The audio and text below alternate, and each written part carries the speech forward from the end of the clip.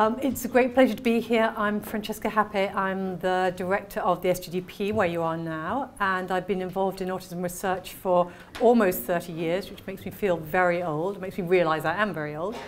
But it gives me great pleasure to be chairing this session, and I will just ask each of the speakers, please, to introduce themselves, say something about themselves, say something about maybe what they feel about this topic or why it's important to them. So I'll just go in order from closest to me. So it gives me great pleasure to welcome Cos Michael. Cos, do you want to just say a few words? Okay, I'm Cos. I was diagnosed as autistic about 8-9 years ago when I was 50. That's a giveaway. And yeah, I went to work for the NAS, starting off their autism and aging work stream, and since leaving I've been involved with participatory research on various levels. I mentor a neuroscientist in Edinburgh. I am a consultant on a project in Newcastle and a researcher on another project in Newcastle, and I've been involved. I was one of the people who wrote to Georgia Pavlopoulou about sleep, and I was instrumental in helping get together that survey that came out. Very briefly, in Newcastle, I was invited to be part of the adult autism and aging cohort as a consultant, and I went up there and discovered that by consultant what they meant was they created an agenda. They created research surveys, and every 4 months, 3 autistic people were invited up to talk to them about how to talk to autistic people, how to word the surveys, how to word questions, how to go about interviewing. And I suddenly realized that I was nothing to do with the research. I wasn't a tick box, but I was nothing to do with the research, so I complained. So when they started another project very recently, to their credit, they listened. I'm now a researcher on that project. I have input into it. I would urge anybody who's autistic and wants to be involved to complain if you're invited to tick a box, because it worked for me. Okay, thanks. Thank you, Cos. That's really, really helpful background. And next, can I introduce Rebecca Wood? Rebecca, would you say a few words about yourself and this topic? Will do. Well, I'm a former teacher. I was a mainstream teacher, and then subsequent to that, I became, I suppose, an autism practitioner, for want of a better term. And the reason why I mention that is because at that time, which was before I started my PhD, I always felt it was very important to have autistic children involved as part of that training that I ran. I've been to lots of different sort of training sessions myself as a practitioner, and often people would sort of talk the talk and then go off and sort of carry on as before. And I don't mean by that autistic children in the training, but that there would be a follow-through to practice with autistic children. I've recently completed a PhD in autism education, where my focus was on the inclusion of autistic children in mainstream primary schools. And as part of that, I had 10 autistic child participants and also 10 autistic adult participants, with my focus obviously particularly on the children. And that was incredibly interesting and invaluable, actually. During that time, I was also employed on the Transform Autism Education project, which Damian was also working on. And as part of that role, both of us tried to push very hard to include more autistic people in that project. And in fact, the involvement of autistic people in that project has ended up being one of the main outcomes of the project overall. And at the moment, I'm also writing a book. I've been commissioned by Jessica Kingsley to write a book based on my PhD, and I have 10 autistic contributors for that.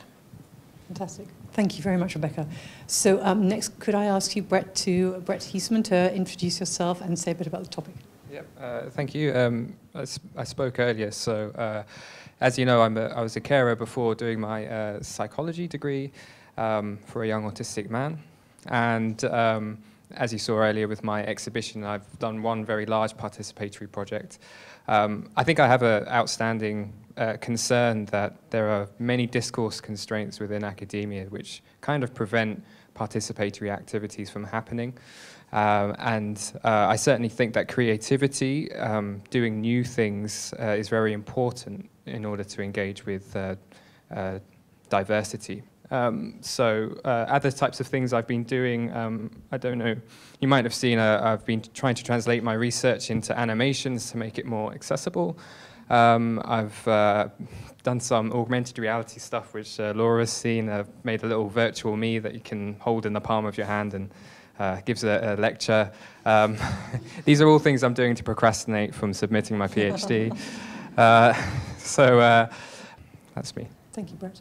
And the fourth member of our panel is Damian Milton. Damian, would you say a few words? Hi, everyone. My interest in participation in knowledge production probably goes back about as far as I can remember as an interest. Certainly since I began in academia, even as a student. And this was a long, long time before I knew that I was autistic, or what autism officially referred to. And my initial background in academia was in sociology and philosophy as subjects. And it was a bit of a mission of mine that all academic work should be more participatory with the people they were researching upon. And it's probably because I felt the kind of experience and knowledge in my head wasn't really being reflected much in the outside world or what I was reading and so on. I first became very aware of autism when my son was diagnosed at the age of 2. And I started to self-identify as being on the spectrum. And then after losing a job as a FE lecturer, I got diagnosed about 9 years ago in a building just over there at the Maudsley. So a lot of my work since then really has been around this topic. I often speak about it and write about it. And how to improve it. So one of the things I do is chair a network called the Participatory Autism Research Collective. So the whole point of that network is to promote participation and participatory ethos and methods and so on, and to share ideas. So, yeah. Fantastic. Thank you very much. So we now have lots of time for questions from all of you, questions you might want to ask now from the audience, some questions that have been sent in already that I'll take occasionally, and there may be questions that come in via Twitter that I guess Laura will feed into the discussion. So who would like to be brave and start off with a question to the panel? Yes. Hi. There seems to me like some real barriers, systemic barriers in academia to collaborative and participative research. And as a PhD researcher, or PhD candidate or whatever, and previous as a master's candidate, it seems like there are more barriers in place than there are facilitations to doing collaborative research on lots of different levels. And so one ends up almost being obliged, Cos, to fall into what you were saying just now. And I was wondering concretely, what advice as a panel would you give to people who are doing PhD research faced with the disabling system? It's basically a disabling system around collaborative research within academia. What would be the best starting place? You know, what can you do within those constraints? Panel, would it be helpful to, if the questioner gave an example of some of the particular barriers that they're thinking of, or is that pretty I was going to give examples. Okay, fantastic. Why don't you kick off then? In that case, Brett, that'll be great. Yeah, I agree that it's there are significant constraints. When you think about it, it's not at all conducive to engaging with autism the way that academia is structured, the way that knowledge is produced. Articles are written at a very high level of sophistication, which may disadvantage autistic people who are already disadvantaged by the educational system.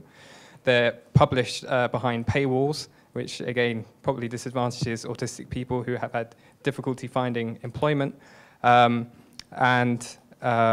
It's not what they would call dialogical. You know, you get to the point of publishing a paper, and then researchers move to the next paper. There's no feedback process. There's no taking the findings back to the people or the communities you research to identify the best avenues for further research. So it's not an open system of knowledge exchange. It's a closed system. It's mostly academics talking to other academics.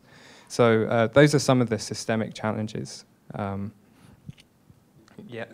Do you want to say something about how we might address them? Yeah, so I mean, the way I've been addressing it, I mean, I'm sure there are other ways of doing it, but blogging has been vital for me because it's free, it's written in a way that's accessible, it's easy to share, and people leave comments, so it's inherently dialogical. You can respond to what people say to the things you write in the blog.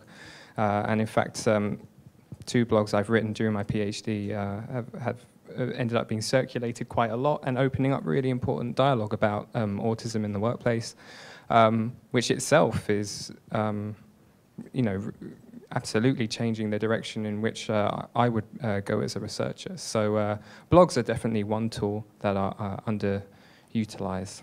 Fantastic. Cos, I think you... I think there are a couple of starting points. One is money.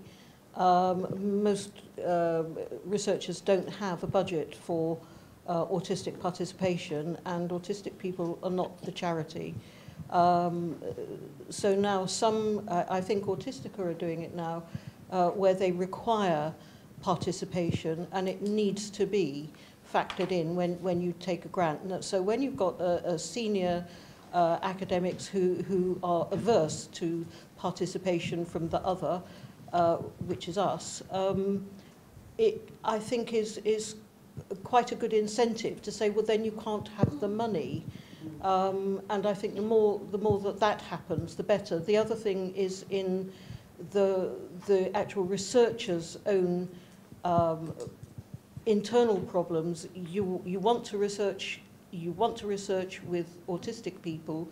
You may not know autistic people. You don't know how necessarily to go about it. There's some very, very clunky attempts out there of engagement, to which my thing is, I really like the mentoring system, where if you want to know how best to talk to autistic people, ask autistic people. If you want to find out how to engage with autistic people, again, use social media. Say, I'm interested in researching this sort of area within autism. Is there anybody out there who would be interested in talking to me about their experience, and possibly keeping a watching brief that I'm doing it in a way that is respectful and inclusive, and hopefully we can get together and get you some funding to be part of the process and building that way. Thank you. Becky. Well, 2 things really. First of all, as I think has already been mentioned today, I think it's important that if you want to have autistic people as co-collaborators and co-participants, it's important that that's planned in from the get-go and not something that's bolted on. And therefore that might mean thinking differently about how you run things, the structures, the meetings, the communication, etc. The other thing that I would say is, because I'm particularly interested in this area, is to really think about communication and how people feel comfortable communicating and how you can communicate with them. I see that as being absolutely key to trying to increase the diversity of autistic people, adults and children, in research. Thank you. Damian. Yeah, apart from the obvious problems of finance, funding, how the systemic problems there and publishing, and the culture in academia and how that creates barriers, and there's the ref system and all of that.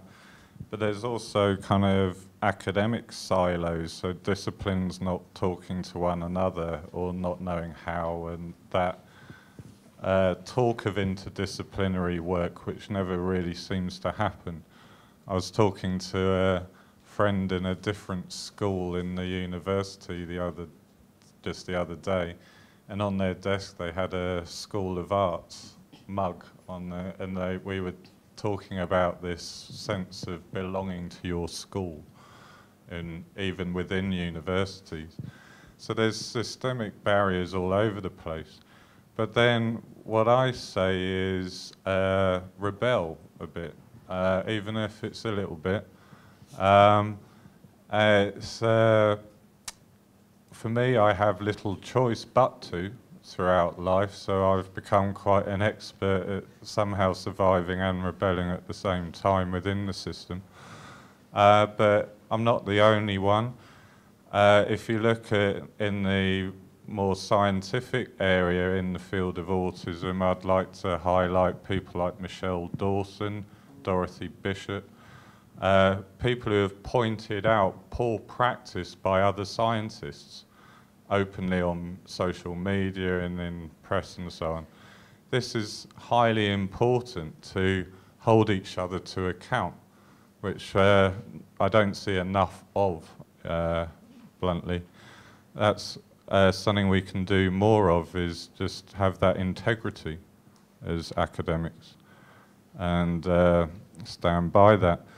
And within that, build these communities and networks we've been talking about, stuff like Park and Discover and the rest of it, so that we can build on the positives and look out for some of the sharks in the water, so to speak. Thank you. I'd add John Brock to another notable John Brock as well, yeah. critique of other scientists in a very constructive way. Yes, question there.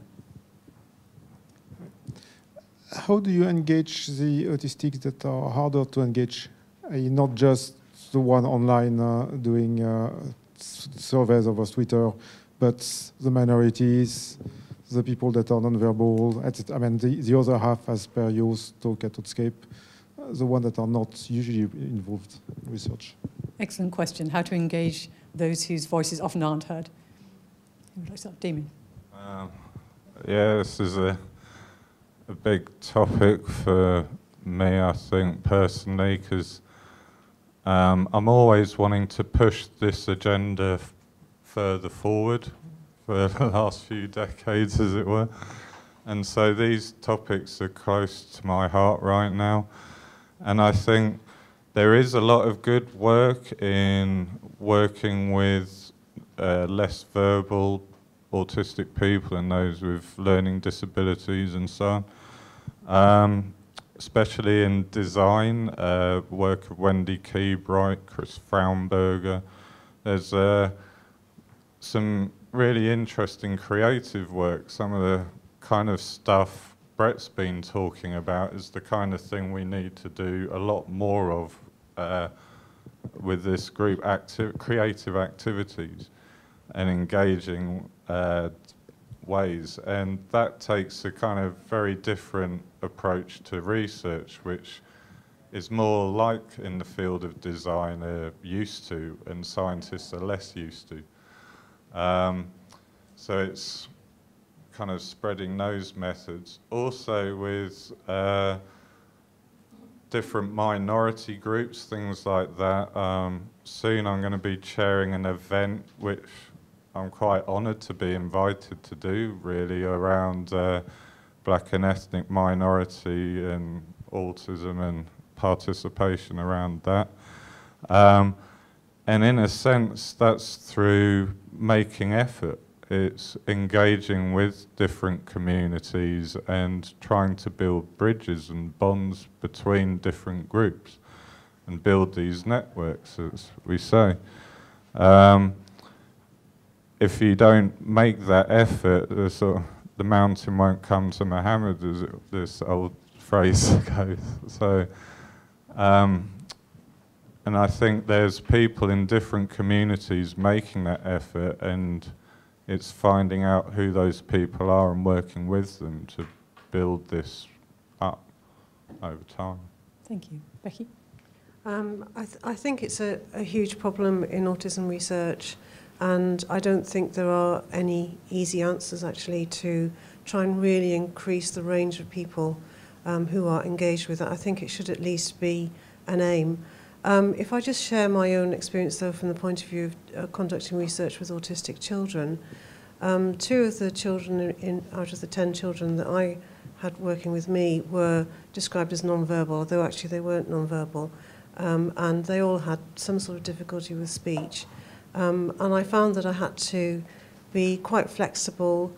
I had to submit additional applications for ethical review, for example, to sort of respond to the circumstances that I was in with the children, how they presented and all this kind of thing. Use different methods, and also cede control. That was actually quite an important thing. The more I ceded control towards them and let them sort of run things in their own way, the more they communicated and expressed themselves. Some of them expressed themselves in other ways. One boy, for example, he didn't want to do an interview. He wanted to show me his action hero moves.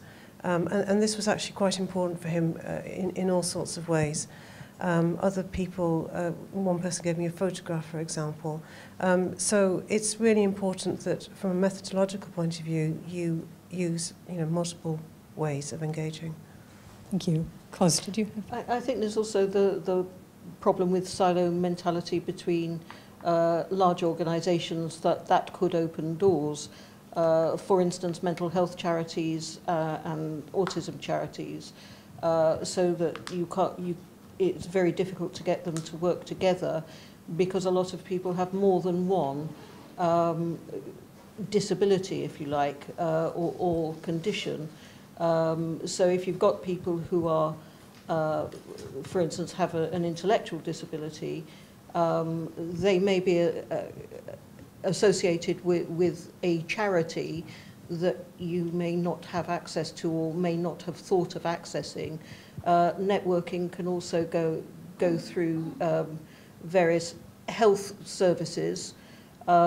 If you have the resources to do things like poster or work through health services. So networking that way is very useful. The black and ethnic minority, I mean, nearly everyone in this room isn't a member of. Like Damian, I go down nearly every year to a Second Voice who do an autism fair in sort of Lambeth area. And that is a black and ethnic minority run group. It's also a church-associated group. Well, I'm not associated with a church, never mind their church, and I'm not a member of the black and ethnic minority. But it doesn't matter. If we talk to other people get to talk to us, and it breaks down that barrier that says the big charities aren't for us. We don't see ourselves reflected there. And I think we really, really need to be very aware of that, because otherwise that part of the community is being failed by the very people who don't want to fail autistic people. And I think that's a really important thing to factor in to get that sort of range. Thank you, Cos. Brett? Yeah, just to build on that, definitely the spaces in which academia happens is a factor in trying to make things more accessible to hard-to-reach populations, even by virtue of having an event, in an institution that's already a barrier to people from a lower socioeconomic status. So definitely part of the equation in terms of trying to reach diverse populations and hard-to-access populations is by doing creative projects and going to different areas and communities. So I think we need to think critically about the spaces in which we do these events as well. I've also heard from colleagues how difficult it is to go and work with individuals, adults with autism, with significant intellectual disability who are, for example, in care homes, that the doors to these places are very much shut and very much protected, probably for reasons that are not good reasons. And I think that's a real problem too, and I think we need a piece of work around that to open up those communities to be involved in research in every way.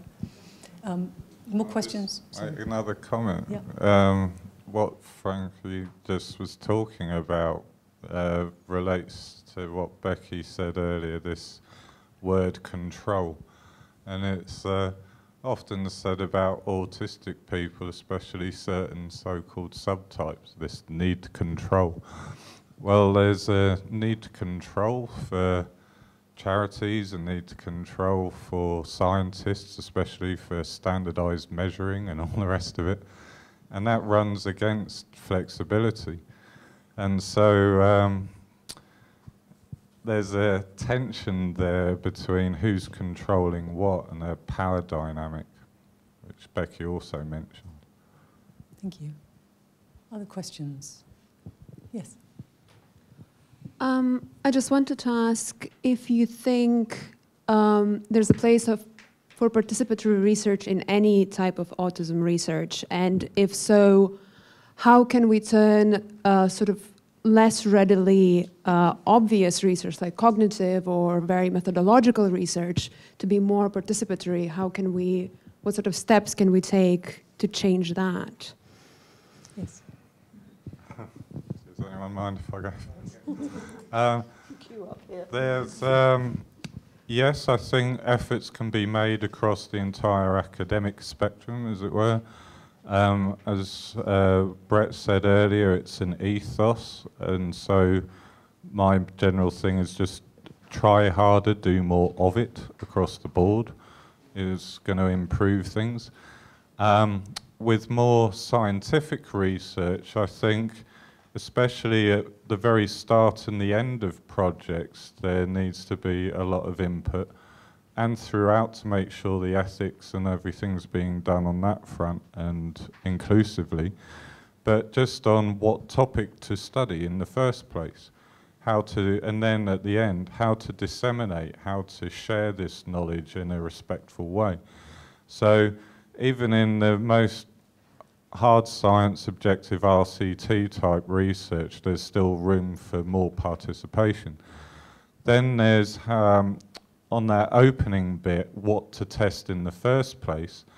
All this exploratory research needs to be invested in more in participatory methods than what we've been talking about.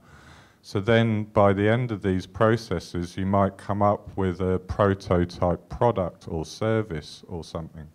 Then you can put that through an RCT. So all of this work needs to link up with that big funders projects, and it all needs to link up. At the moment, I really don't see that happening. I just see a free-for-all capitalist competition. So. Okay. Next, Brett. Yeah, it's sort of, again, picking up on what Damian said. There's kind of just a widespread challenge with academia that it has quite a narrow sense of what dissemination is. It tends to use what they call the conduit metaphor model of communication. So the idea that disseminating is transmitting a message from point A to point B, from the specialist to the non-specialist, and that's not dissemination. That's not understanding, the different stakeholders that would have an interest in what you're researching, and it's not creating dialogue from which you can learn and develop directions for future research. So even if you're, very cognitive or neuroscience, there's still the opportunity at the point of publication to work very hard to translate that into something that's accessible and something that you can then get feedback about, what is the real world validity of the things that we're exploring here. And so that process, it's not specific to autism, it's academia in general, but I think at the very least, research designs can be participatory in that sense. So we should think about engagement, not dissemination, as that's the key word. Cos. Well, I take a completely non-academic viewpoint on this one. If an academic is creative enough to wanting to work with somebody who has communication difficulty, if you're creative enough to find a way to get them to participate in what you want, then you're creative enough to find a way to get them to participate in what they want, frankly. Conversation is a two-way street. It's not just us learning to communicate with you. You've got to learn to communicate with us. And if you can do it so that we can feed into your research, then you're just as capable of doing it to help us feed into your research. Okay? And that's all. That's my attitude to communication. Thank you. Yeah. Becky, anything to add? Just a couple of things, really.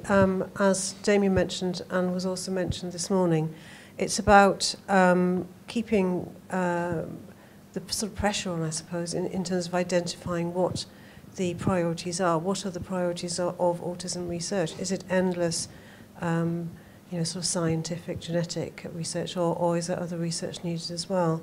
And Damian mentioned Michelle Dawson. I'm a huge fan of her work myself, and Lawrence Mottram. I think what's really interesting about some of their work is that they challenge some of the basic assumptions of other scientifically driven research, and they have this extremely meticulous research themselves that comes to quite different conclusions sometimes. Thank you. I'm aware that I've got questions in front of me that came in electronically, and a lot of them have been covered already. There's a question which says, how do you consider the different models or types of participation? For example, PPI, participant, and what's that stand? PPI, participant, and panel, mentor, which has been mentioned by Cos, collaboration throughout the research process, including write-up as a co-author. So how do you consider those different models, and is there a hierarchy of what we should be aiming for? Or could you comment on when you think it's better to use different types depending on the research? So anything any of you want to add to what's already been said about that? Yes. Aim upwards on that kind of ladder of participation people often use. So if you're not doing anything in terms of a participation, get an autistic person in, get a mentor in. Then if you get that established, what can you do next? Work up advisory groups, collaborations, build your own networks. And I think things like co-authoring and being members of research teams is what I want to see. I'm still seeing applications come in that I'm now reviewing, which is great fun, because I can criticize them for not doing enough of this. And so having members on research teams, qualified people, or if they're not qualified, how can you help them become more qualified in research so they're becoming more of an expert in what you're doing? So they're not just sat as an advisor forever, as it were. So you're learning from them, but they're also learning and gaining from you and that experience and gaining knowledge that they can then use. So basically, what I'd like to see is autistic researchers, artists, designers as full team members on interdisciplinary collaborative projects. It's a nice pig flying across there. But on the way there, it's taking steps towards that, basically. Thank you. That's also a helpful answer to a different question, which is where an early career researcher might start first. So you've pointed to the steps on the ladder. Take the first step, but then always look upwards. Yes, Cos. There's also the fact that not everybody, because they're autistic, is articulate and engaged at an academic level or wanting to be. A lot of people lack the confidence to do that. And yet they're just as valid as autistic people and need to be included. And I think sometimes inviting people into smaller group situations, possibly inviting them to bring somebody with them to give them the confidence in travel, in arrival, in going home afterwards, things like that can help to bring in people who might not normally have the confidence to participate. The focus won't be on them. The demand is lessened by that, and it also builds self-esteem just to be invited.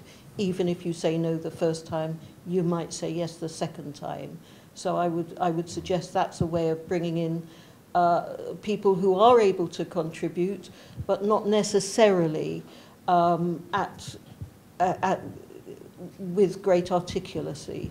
At the level that you might want as an academic researcher on an academic level, but in order to be involved, to contribute, but in their own way, and it's up to academics to also consider that their way is as good a way sometimes. Thank you, and that also speaks to our previous point about involving a wider membership of individuals in this. And I think also from my experience, sometimes individuals who might come along to that event and then give you comments later when they've had time to process or when they can process it offline outside the demands of the social situation. Yeah, there's a very small sort of clique of us autistic people who seem to meet each other going round all the conferences, going round all the universities. It needs to be broadened. You know, I want to sort of put myself out of work here by saying bring in more people. Yes, absolutely. Damien? A point that links that is, I completely agree with everything Cos just said, and I should have said it myself earlier, but so thanks for bringing all of that up. But it's being more inclusive across the board at every level. So in the research team, being more inclusive means employing some of us here who are experienced part of the process already and moving that forwards and bringing more people in. It's being more inclusive at the dissemination end and all the stuff Brett was talking about. And people on the periphery, a lot of people don't wish to be researchers but do want their voice heard in a way which is respectful and not manipulative, doesn't misrepresent them. So at every level of the research process we can be more inclusive, and that's kind of the point. We've got about 5 minutes left. Brett or Becky, did you want to add to that particular point? Just a very quick point, which is to say that I mean, Abigail, you mentioned it this morning. Participatory research is a very broad church, and I think it's really important that people identify what they mean by that as a starting point. Otherwise, this is when it becomes tokenistic, I think. Okay. Time for a couple more questions. Yes. Is the microphone coming to you?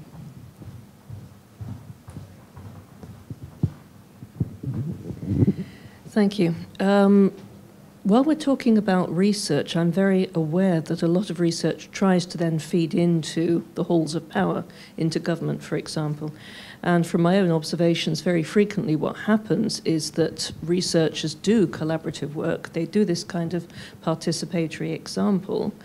And then by the time it's actually reached the government, someone has decided they don't like it and they're going to misrepresent it. Are there ways that we can work towards solving that as well? Are there particular examples you're thinking of that you want to bring to the table? Yes, there was one particular piece of work, and I shall not name the organisation, but it's very powerful within the government as a voice of the autistic charity community. And they had done a beautiful piece of collaborative work, and one of the big outcomes of that was nearly everyone in the room said they wanted to focus on healthcare. And by the time we were in front of the ministers themselves, healthcare had been dropped completely. Sorry, So, who was just doing as an the dropping? example, Was it the organisation? the or organisation, the politicians? charity that had set up this piece of work, then decided to ignore the contents. It was interesting, not in a good way.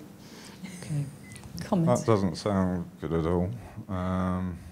It's quite worrying. But I think there's different ways of influencing, and it's how research and academia then impacts on the kind of political level and policy level and so on, which is very tricky.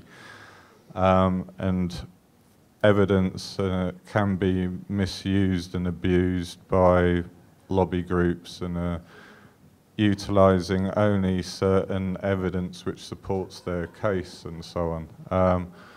So I think we need to somehow hold all of these bodies to account, and the lobby groups, which is extremely hard work for individual activists in this room to do, which is a good thing that this new project that I'm working with others here on, the National Autistic Task Force, which has been set up.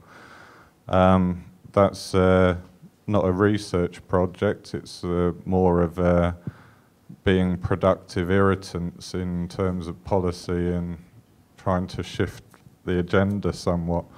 So alongside research, you do need political activism, basically, and groups doing that. I'm glad to see AUK, Autistic UK, reforming, regrouping, growing. Looks like it's getting on track for the first time in a long time, and it's things like this may take time, but the more we can push that, the better, because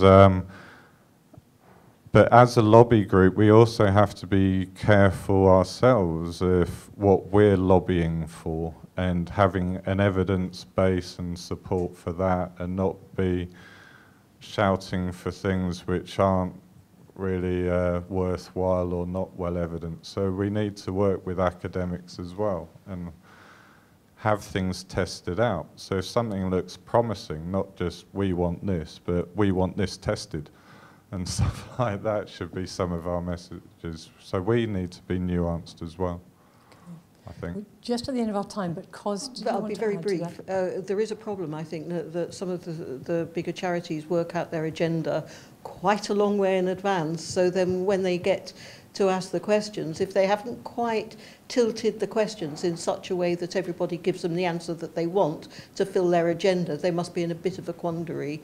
That's just me being a little bit cynical there.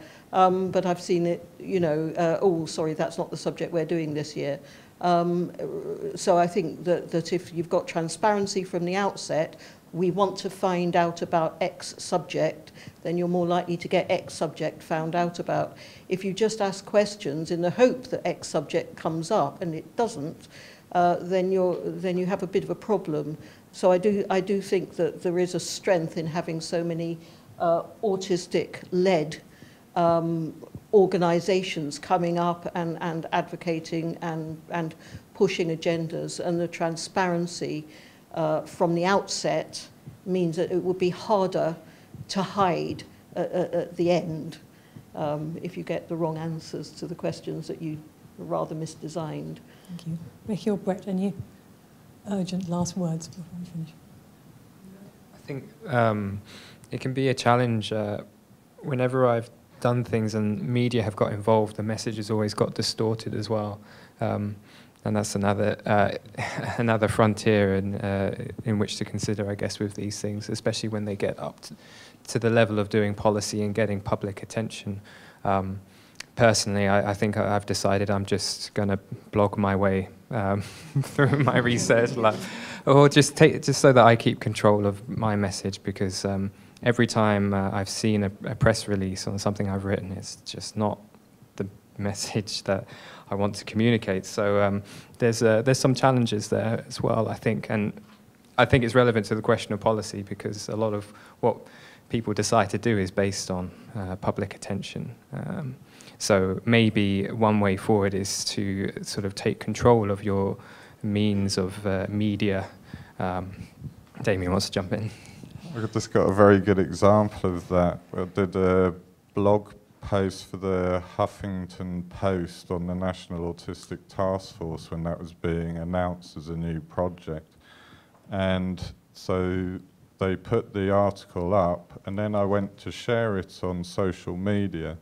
The image that came up with the article was a puzzle piece ribbon initially. So I went a bit kind of berserk at sort of this, please remove this as quickly as possible, because I cannot share the article until you do.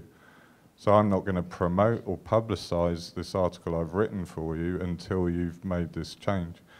So then they did the change on Facebook, but not on Twitter and LinkedIn and the others, so I had to go back and do it. But it's, without doing this, people don't know. They think this is the symbol for autism. This is like a child behind a glass-paned window and the rest of it.